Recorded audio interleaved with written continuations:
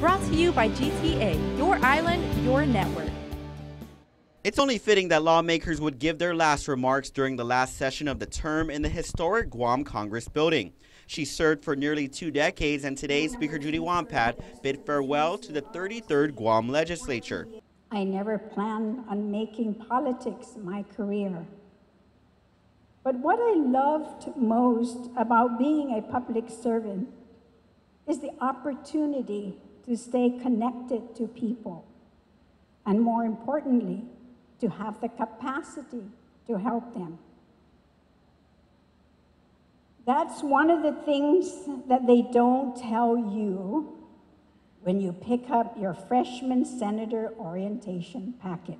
Her colleague, Legislative Secretary Senator Tina Muñoz Barnes, leaves knowing they have accomplished much for the island. I stand here with 34 years of government service, knowing that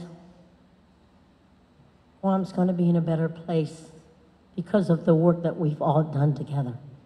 Also leaving is Minority Leader Senator Tony Ada, who says he embraced bridging the gap between the body and the administration. When I reminisce upon my 7 years of service as Senator of the Guam Legislature, that is when I am most filled with gratitude.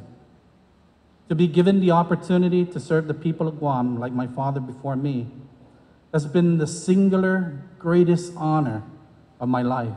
And for Senator Frank Bloss Jr., he thanked his colleagues past and present for helping shape him. The sage advice, the conversations, the suggestions, the recommendations, the criticisms from everyone that I served with in this legislature.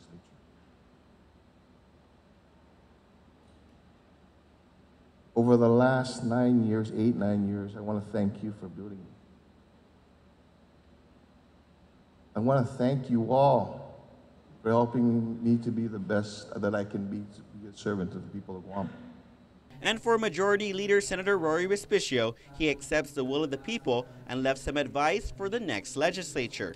But my plea to the members of the 34th Guam Legislature is, you're coming home to a brand new building. Let your behavior, let your actions, let your energy reflect the importance of the legislature as a separate and co-equal branch of government. And we just, ladies and gentlemen and colleagues, we just have to continue to rise above those things. Senator Narissa Underwood gave her remarks during session last month, whereas Senator Brant McCready is off island. The best of us choose hope.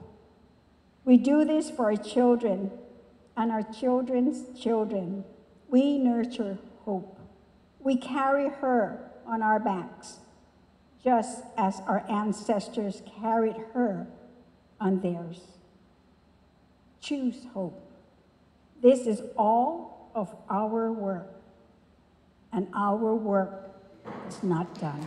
Reporting for Guam's News Network, I'm Ken Quintanilla. Brought to you by GTA, your island, your network.